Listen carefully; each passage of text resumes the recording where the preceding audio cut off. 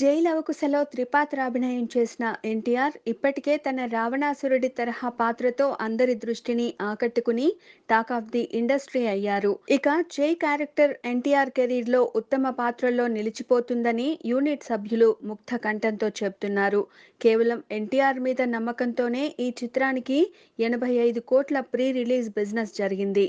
ఈ చిత్రం జయాపజయాలతో ఎన్టీఆర్ కెరీర్ పై ఎంతటి ఎఫెక్ట్ ఉంటుందనేది అటుంచితే, ఇది విజయవంతమైతే మాత్రం ముగ్గురి జాతకాలు మారిపోతాయి.